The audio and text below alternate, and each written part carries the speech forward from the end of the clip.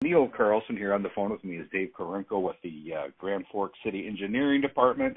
Columbia Road overpass was at least one lane of it closed down again Saturday night. Is it still closed, and what's happening with it?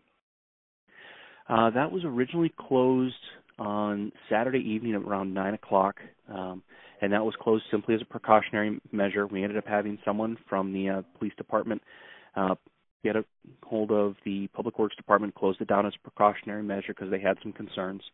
We ended up going out there Sunday afternoon to take a peek at it, noticed that there wasn't any real concerns out there, so we ended up reopening it to traffic yesterday evening, I want to say.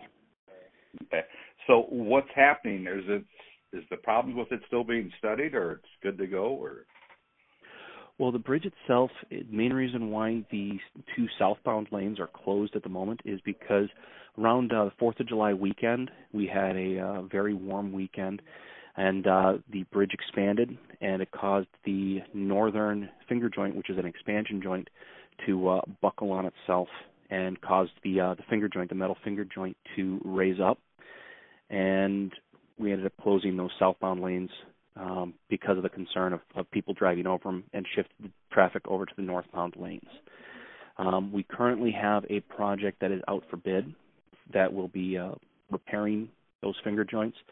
That project is scheduled to be bid this Thursday, and then it will be going to City Council next week, Monday, hopefully for the award of bids, and so we can get a contractor working on that repair work as soon as possible. Okay.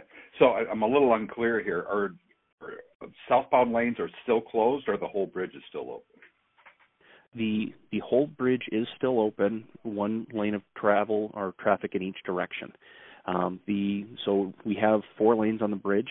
The 2 farthest west lanes, those are the lanes that are currently closed.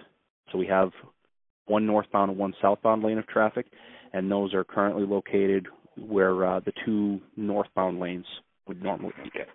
All right, so we still have a partial closure, and the bids are going out. Is that something you think that would be fixed yet before the end of this year, or how does that work? Yep. The schedule for that is once that gets bid out, we're anticipating hopefully 6 to 8 weeks for construction, and hopefully work will be done before the end of October. Okay. All right, thanks for talking to me. Yeah, not a problem. Anything else I can help you with? No, have a good day. You as well.